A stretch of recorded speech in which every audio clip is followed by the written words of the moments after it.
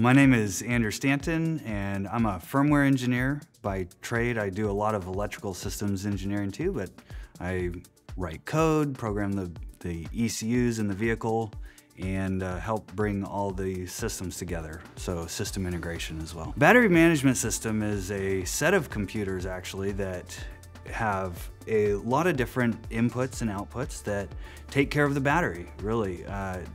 Make sure the battery is operating within the conditions that it needs to operate.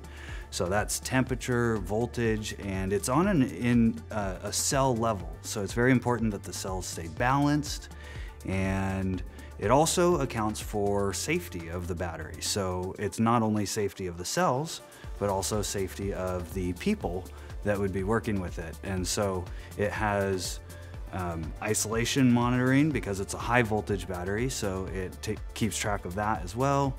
And also optimizing the status of the battery as far as your state of charge and your state of health, things like that. Well, it's really important as an OEM to have vertical integration over critical systems. So you need to have control over a system as critical as the battery. So we are doing our own custom battery, and that means that we need to have influence over, direct influence over how we manage that system. When you think about the difficulty that it is to say, hey, try to describe to a contract manufacturer what you want built, and then have them build that, and then say, okay, but the vehicle changed a little bit, or our needs changed, or something like that.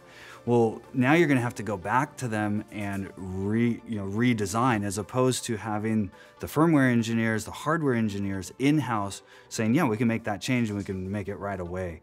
And then you have control over the testing as well, and the validation, all of that stuff. So it really makes changes easier, and sourcing, all of that. There are, let's see, 8 different circuit boards in the battery management system, in the battery pack.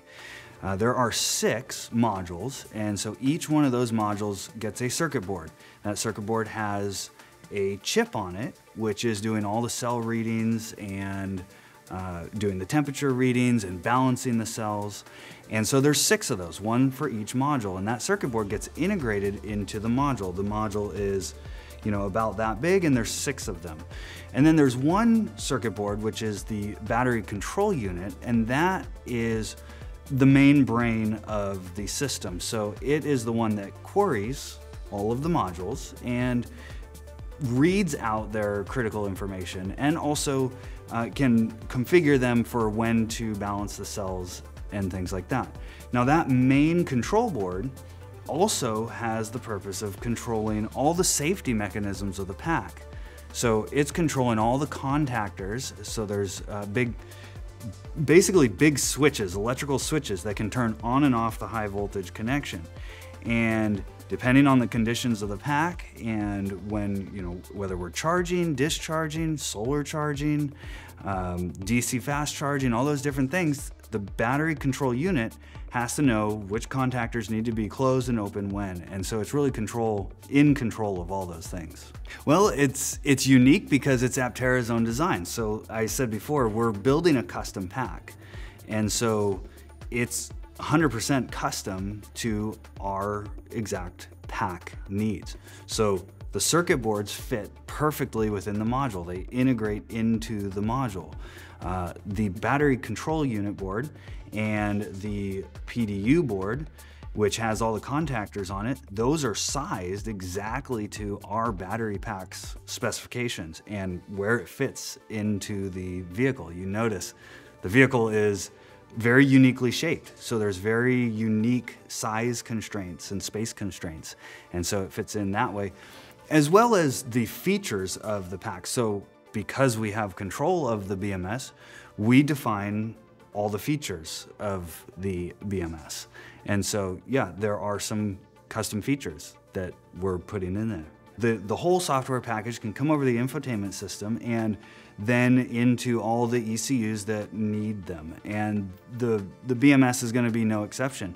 For example, if you find a critical bug in your system, you can send a software package that's been tested down to the vehicles and update them and fix those things, or add features as needed. Now, the battery management system probably is not one that's going to be getting updates that often, but certainly we'll have the capability to do that. And so if you run into a situation where you do have to do a critical update to the battery management system and you need to bring your vehicle in for a recall, you don't actually have to bring it in. Those fixes are able to be pushed out. And it's similar to what we see as the industry standard today. The battery management system absolutely knows about solar charging. In fact, it has a dedicated solar input, because if you think about it, the solar charger is having to produce high voltage as well. The battery management system and the solar charger have to work together to make sure that everything is safe. And so the battery management system has the ability to disconnect the charger.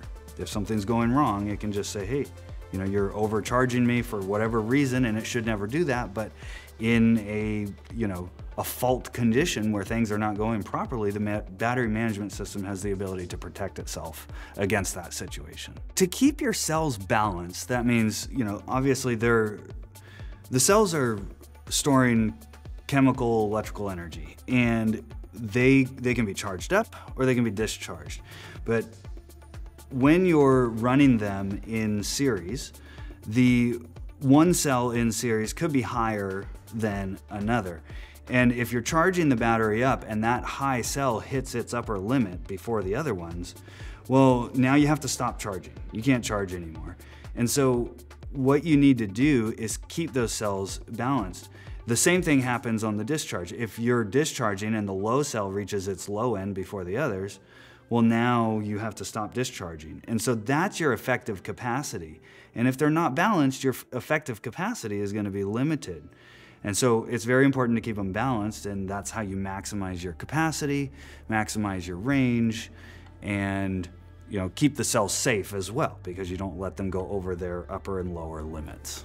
Yeah, so we're currently validating our BMS system. We have the modules up and running, and the BCU is in validation right now, along with the PDU, which is where all the contactors I was describing are. And we're excited to get some packs in the vehicles on the road very soon with our own custom BMS system.